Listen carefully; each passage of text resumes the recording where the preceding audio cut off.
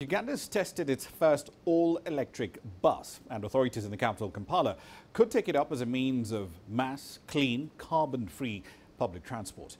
CGTN's Ssenyange was on board for a shakedown of the 90-seater vehicle. The mega switch from diesel engines to an electric-powered ride. This is Uganda's Kayola electric bus. It's a low-floor entry city bus.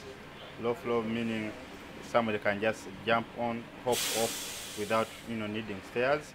Spacious inside, equipped with security cameras and screens, the bus seems comfortable.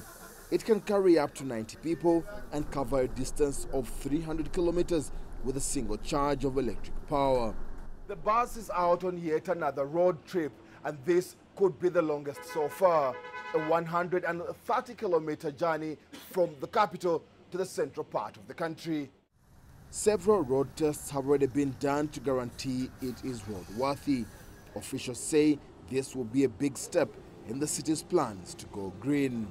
We will actually undertake a 12-month study with the two buses that we will have built to best understand in what way can we introduce electric buses to urban centers in Uganda and beyond in the sub-Saharan region.